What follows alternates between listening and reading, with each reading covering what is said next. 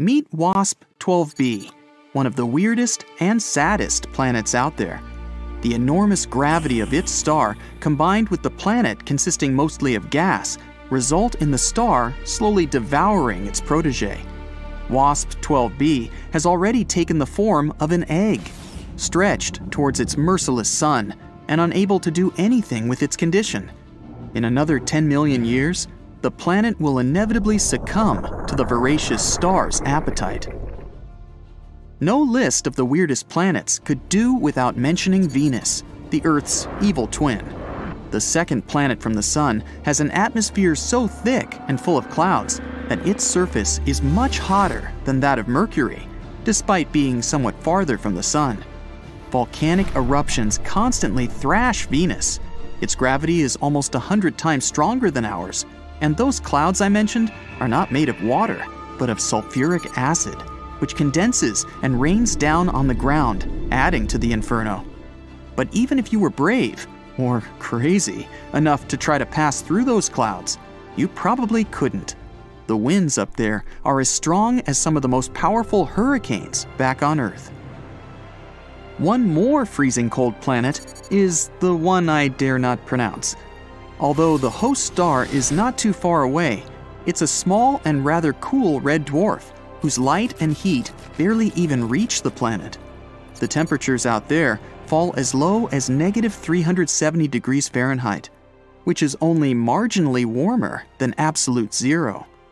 The exoplanet is thus dark, gloomy, and covered in eternal ice. Still, if it has a rocky core, it might generate some heat, so there is a chance that deep below the frozen surface, we could build a nice thermal spa hotel for space travelers. The next planet, that sounds like a tongue twister, is the only exoplanet in the orbit of its star, and at first glance, it looks quite pretty. Blue and white swirls making up wondrous patterns on the surface. But these pleasant colors actually come from hard silicate particles in the planet's atmosphere, which means it rains glass here. But the worst thing is that winds reach the speed of 5,400 miles per hour, or almost Mach 7. For comparison, the fastest wind speed on Earth was 254 miles per hour, over 20 times less. Thus, the glass falling from the sky travels horizontally at hypersonic speeds, shredding everything in its path. Here's another name we'll just leave on the screen, thank you. This magnetic rogue planet, let's call it SIMP, has probably the best auroras in the universe, putting our northern lights to shame. Dimidium, located roughly 50 light-years away from our solar system, is a planet hostile to any living thing on many accounts. It's tidally locked to its sun, which means one of its sides is always facing the star, while the other is always turned away. The hot side is heated to over 1,800 degrees Fahrenheit, perpetually blown over with winds reaching 600 miles per hour. Despite Dimidium being a gas giant, it has a large amount of iron in it, which melts and evaporates in the atmosphere, creating clouds. And when these cool down, they fall on the surface in the infernal rain of molten iron. Karat Exo 3b is neither as hot nor as cold as some of the others on this list, but it's terrifying in its own more insidious way. It's a gas giant similar in size to Jupiter, yet 20 times denser. This makes this exoplanet's gravity weigh down on everything on its surface 50 times more than it would on Earth. Stepping on it would be your ultimate doom, because you'd be immediately crushed by the density of its atmosphere. Karat 7b is another oven-like world. Its day-to-day temperature is over 4,000 degrees. Combined with the rocky surface, it presents an infernal landscape. The rocks on the ground bubble and boil, evaporating in the atmosphere, where they cool down and eventually fall back on the surface in a brimstone rain.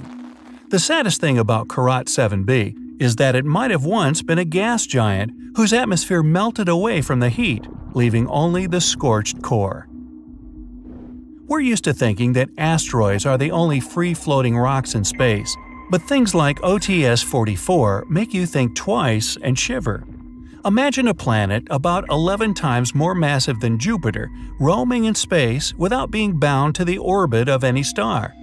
Given its gargantuan size and mass, if OTS-44 collides with any other planet, it would utterly destroy it and go on floating as if nothing happened. Scarier still, scientists are sure there are millions of such rogue planets out there, just waiting to be discovered. There's no hard proof of their existence yet, but theoretically, carbon planets have formed somewhere closer to the center of our galaxy. Any oxygen getting in their atmosphere would get into a reaction with carbon and transform into CO2, forming black toxic clouds. On the ground, there would be oceans made of tar, spewing up geysers of methane and crude oil. There would be rains too, but they'd be far from refreshing. Torrents of pure gasoline and hot liquid asphalt would blast the ground and probably burst into flames on impact. Hard to imagine anything that would survive such conditions. At first sight, everything in the universe seems to follow certain rules. Planets circle the stars, and moons circle the planets, right? Well, not always. Sometimes, some of those rocks up there behave like cosmic bowling balls. Can two planets really collide? There are around 100 billion stars in the Milky Way, and an equal number of planets. Lots of those planets probably have moons. So there must be billions of worlds in our galaxy alone. Of course, the distances between them are huge. But imagine for a moment that you could observe their movements over billions of years. Some of those planets would bump into each other a few times. It's just inevitable. Planetary collisions occur in several ways. The gravity of one planet can alter the orbit of another over time. Stable planetary orbits around a star can cross over. Sometimes, several things combine to throw planets out of their star system entirely. There's a small chance that in 3 billion years, Mercury's orbit will become unstable and disrupt the entire inner solar system. Venus might smash into Earth, and Mars will be sent on an interstellar journey. Planetary collisions are most likely to happen in the first few billion years of a star system's life. Because it's still forming, a large number of objects are floating around, ready to smash into each other. There may have been 100 planets as big as Mars zooming about just after the solar system took shape. At this stage, collisions can happen frequently between two large worlds the same size. What happens in one of these cosmic accidents? Lots of different things can take place, ranging from the weird to the disastrous. A planet might lose its atmosphere and pressure. Its entire surface can be completely stripped away, along with all the rocky materials inside of it. If a small planet is hit by a larger one, it can instantly lose all of its gravitational pull. In the worst-case scenario, both planets may disintegrate completely. But if one survives, the collision can change the entire nature of a star system. When two rocky planets collide, they usually fuse to create a bigger world, like two drops of water joining together. Because of the impact, the unfortunate survivor turns into an ocean of lava for a few million years before cooling down again to become solid rock. The new fused world could be made of entirely new kinds of rocks and chemicals. At the same time, a huge cloud of debris blooms above the molten planet. All that material will eventually clump together to create new moons. Often it creates one large satellite that orbits close to the fused world, and a few smaller ones that circle much farther out. But if a rocky world hits a gas giant, the results can be a bit different. We know that Jupiter has a very strong gravity, so it's quite likely that it pulled a smaller but still very large planet towards itself during its early existence. The experts have a few theories about what happened. If it was a direct collision, the smaller world probably pierced Jupiter's atmosphere like an arrow. It slammed into the gas giant's core. The chemicals inside Jupiter became all mixed up between the core and the atmosphere. But overall, Jupiter swallowed the smaller planet without too much damage. This is the closest exoplanet to us, Proxima Centauri b. It orbits the red dwarf Proxima Centauri, which is the closest star to the Sun. This planet is just 4.2 light-years away from us. Its size and mass are very similar to those of the Earth. It probably has an icy structure, like Neptune. Although Proxima Centauri is the closest star after the Sun, we can't see it with the naked eye because it's too dim. So, all these planets, including the 24 that scientists have recently found, are in the habitable zone of their host stars. And, in theory, we can colonize them and make them suitable for human life in the future. But here we'll have to solve one big problem. Even the nearest exoplanet is too far away for us today. Our modern rockets can fly at 5 times the speed of sound, and even at such speeds, it will take us more than 100,000 years to get to Proxima Centauri on one of them. Well, we need to come up with something a bit faster to travel to a new home on one of these exoplanets. And perhaps scientists already have the answer.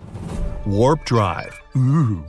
This is a piece of technology that will allow us to manipulate space and time. It creates a kind of a bubble in which the normal laws of motion don't work. So the spacecraft will be able to significantly exceed the speed of light. And this isn't science fiction. Humanity already has such technology, although just in theory yet. It's Alcubierre warp drive. And no, I didn't make that up. Since no object that has mass can travel at the speed of light, we need to do one trick. The spacecraft has to move by compressing the space in front of it and expanding it behind it.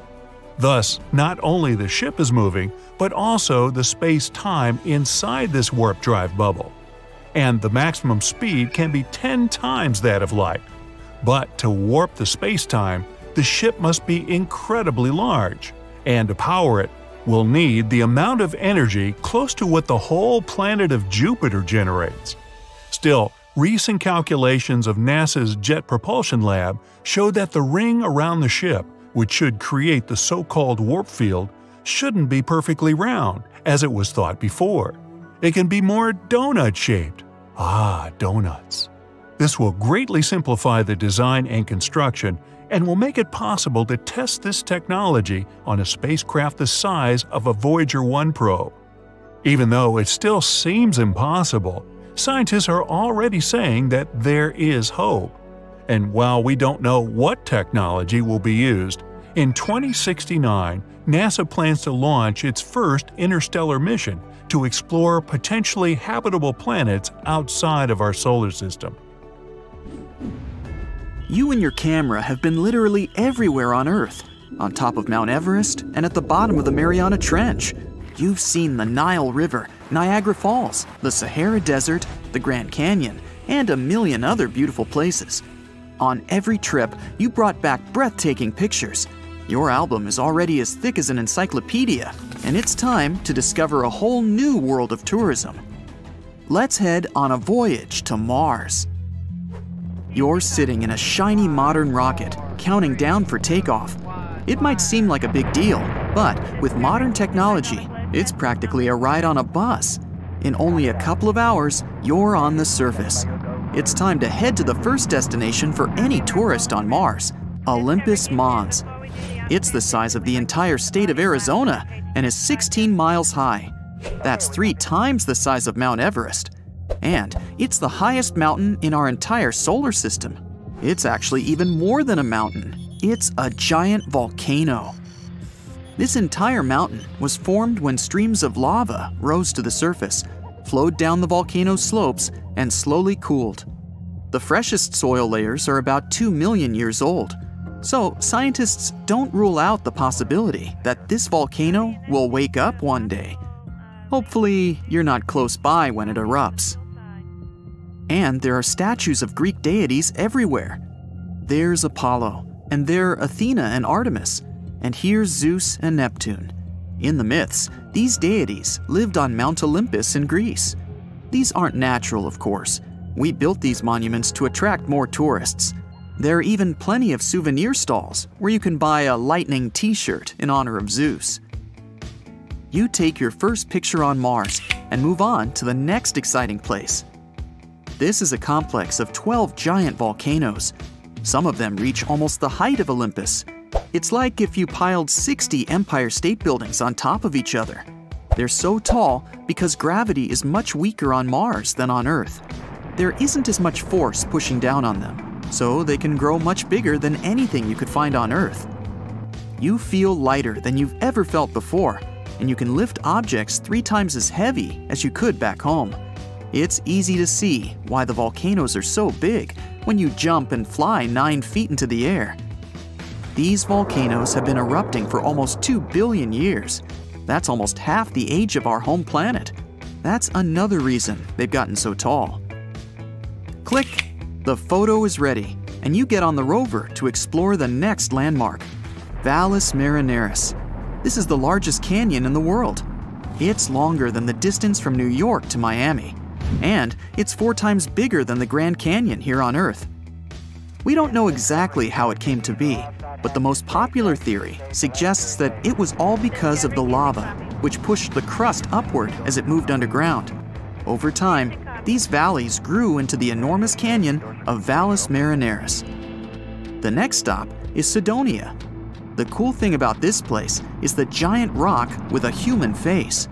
In 1976, we saw photos from the surface of Mars and could clearly recognize a human head here.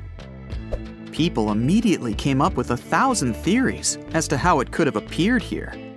The fun theorizing and speculation came to an end, though, when new photos were taken in 2011. These clearer pictures showed that the eyes, nose, and mouth were just shadows that couldn't be picked out in the original low-quality image. In fact, it's just a hill, a lot less exciting up close. Wear a warm jacket to view the next landmark spot. This is the North Pole. Make sure you keep a tight hold of your camera too. It's pretty windy out here. That ice that you see is carbon dioxide, which looks like that because of the extremely low temperatures. It can get cold here at -226 degrees Fahrenheit. This cold place and the North Pole are responsible for the strong winds all over the planet.